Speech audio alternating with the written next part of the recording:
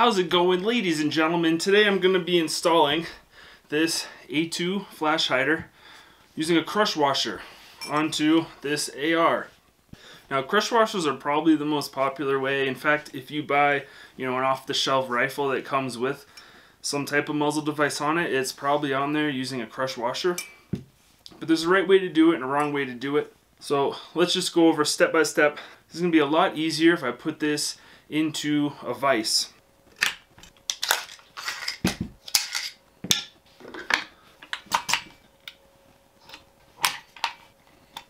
I like using this type of vise block just because I don't have to take my scope off.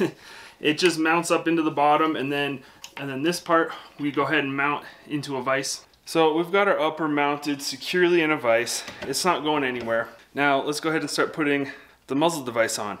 The crush washer needs to be installed so that this concave section is pushed up against the muzzle device. Now in some cases, if you have a huge barrel, it could be the other way around, depending on the muzzle device and the barrel. Basically, this concave section needs to be completely up against a surface. And in most cases, that's the muzzle device itself. Now, just to be clear, the smaller end of the crush washer facing the shooter.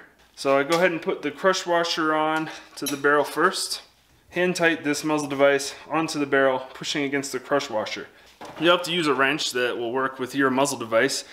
I tend to find this AR Armor's wrench will get most muzzle devices that you're trying to put on. In this case, I'm using the 3/4 inch. The one thing to keep in mind is you want to go at least a quarter turn and then time the device. Timing the device just means that if you have a device that was designed to be oriented a certain way on the barrel, it's just lining that up. So you can see on this device, the bottom has no ports. That's supposed to face downwards. And the reason for that is to reduce dust signature and other things like that. But you want the ports facing upwards because that'll help reduce muzzle rise. You have some kind of compensator properties there, I guess, where you're reducing muzzle rise and things like that. So I want this to be oriented this way on the barrel. The solid bottom facing down and the ports facing upwards. I go my quarter turn.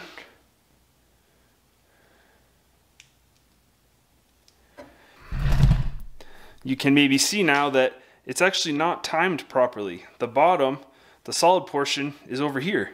It's facing this side, so I need to turn it further. You need to do the at least quarter turn because that's what gives you the 20-25 foot-pound pressure that the device needs to be set to.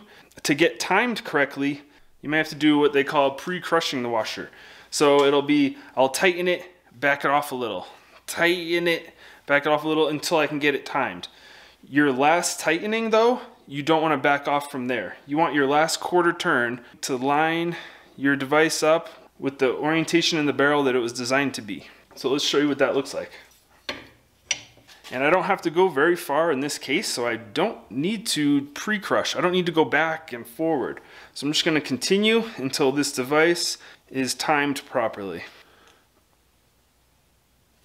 And there we have it.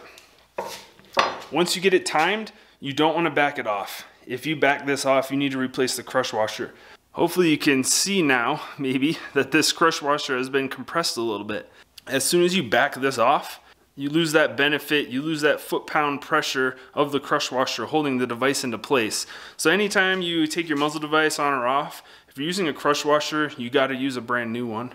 And she's on there. If this video helped you out, maybe subscribe, I don't know. Thanks for watching, Neckbone out.